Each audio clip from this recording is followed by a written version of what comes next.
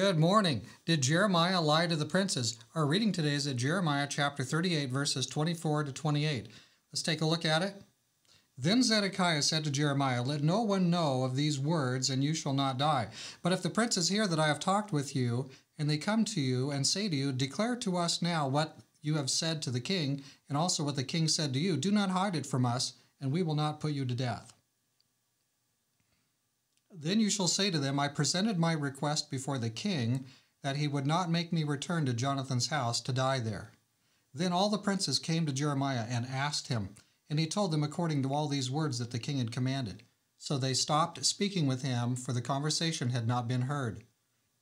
Now Jeremiah remained in the court of the prison until the day that Jerusalem was taken, and he was there when Jerusalem was taken. So the king didn't want the princes, the people who manipulated and bullied and influenced and swayed him, he did not want them to know the full extent of this conversation with Jeremiah. So he asks Jeremiah to reveal only that he had asked the king about his accommodation. I don't want to be in this part, in prison in this space, that the conversation was about that, which it was in part. Now, as you saw yesterday morning, they had discussed a lot more than this. So here's what happens. When the princes come, Jeremiah responds to them just as the king asked him to. He tells them, we talked about, I didn't want to be in prison in this place anymore, in this way, and that's what we talked about. The people, nobody overheard the actual conversation. So the princes go away, none the wiser. So now here's the question. Was Jeremiah lying to the princes? Now notice there was some coercion involved, right? These people are threatening Jeremiah's life. Now notice this also. In God's order, these princes don't have any particular authority for Jeremiah. The king certainly has authority, but these random princes and random bigwigs and important people, they don't have very much particular authority over Jeremiah.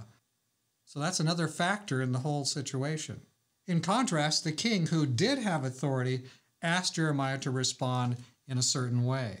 Now, some people would say that telling only part of the conversation was lying, because only part of the truth is being told. But think about this. Jeremiah is being asked to reveal information that it is not within the prince's authority to have revealed to them. They don't have any basis, any authority for demanding this information from Jeremiah. They are coercing him. They're threatening his life. They have crossed the line. They're not doing anything for his goodwill. It's all about, it's all about their private plottings. So when people themselves breach ethics, when people themselves are using coercion against you for their own purposes, you're not in a just situation. You are being put into a situation of force and manipulation. Romans 13 talks about giving proper obedience, giving obedience to those who have actual legitimate authority over you.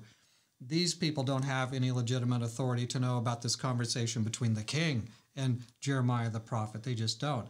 So in terms of telling part of what happened rather than the whole, I don't think Jeremiah was lying at all. Jeremiah was respecting the authority of the king.